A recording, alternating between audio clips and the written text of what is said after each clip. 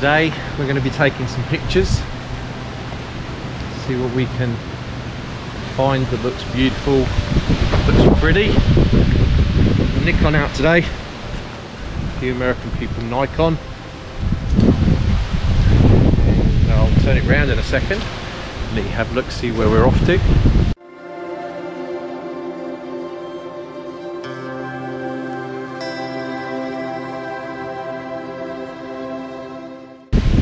Beautiful place up here, Silverdale.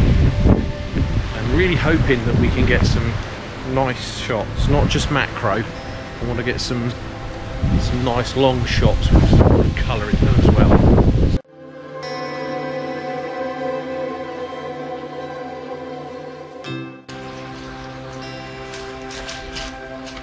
As you can probably see behind me is Monk's Bridge, but down here we have some trees that have been recently cut down. It's left some pretty nice colours, oranges, reds up against those greens, and my favourite, some fungi. So here we are, all set up. I'm going to take the shot. I want to get Monk's Bridge in along with the mushrooms that are sitting down there. I'm using the remote shutter release because it allows me to set the focus and everything, and then be able to press the button and get the shot that I want without disturbing the camera.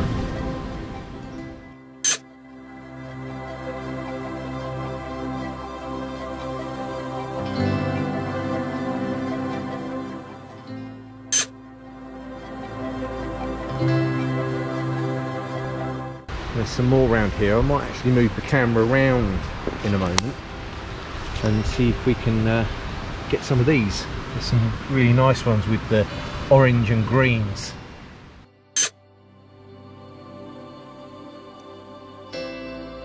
So we've had those pictures. We're going to walk along and see what else we can find down the beautiful Silverdale River. Let's have a look, see what else we can find up here. Hello, doggy. Doggy come to see me while I'm doing photos. Hello, mate. How are you? Oh, okay. Oh, back that way. Okay.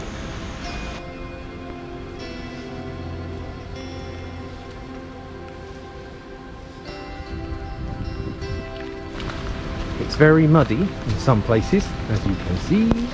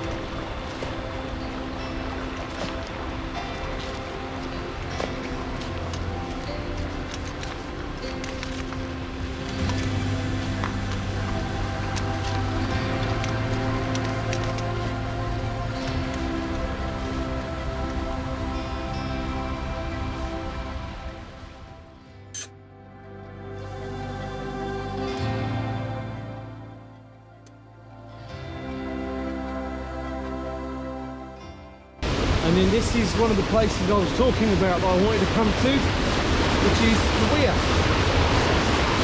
Really nice shots here. Water. You've got the rundown. Breaks up the fall. Waterfall falling there. All the way down to the pool.